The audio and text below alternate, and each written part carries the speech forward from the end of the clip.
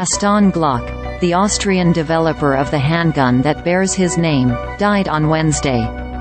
He was 94. The Glock company announced his death, the Austria press agency reported.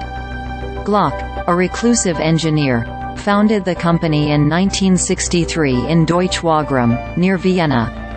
It has since expanded around the world, including a U.S. subsidiary founded in 1985. Glock handguns are used by police and some countries' military forces, as well as private customers. The weapon was significantly lighter, cheaper and more reliable than the models available when it was created.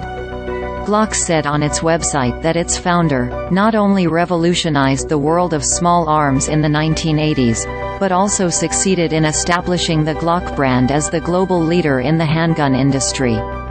Glock's company developed its first military products, including field knives, in the 1970s. Glock recognized his great opportunity to design an innovative weapon when the Austrian Defense Ministry in the early 1980s invited tenders for a new self-defense pistol, with a reduced weight and safe and simple operation, according to the company. The result was the polymer-framed semi-automatic Glock pistol. More than 25,000 were delivered to the Austrian military between 1982 and 1984, the company said.